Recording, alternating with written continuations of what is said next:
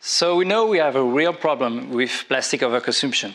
French people consume about 250 water bottles per person per year. This is huge.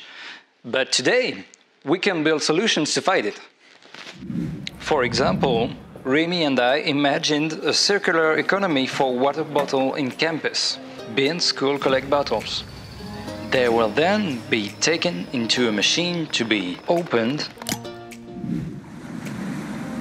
sterilized, and dried. They will be ready to be reused by someone else with his own student card.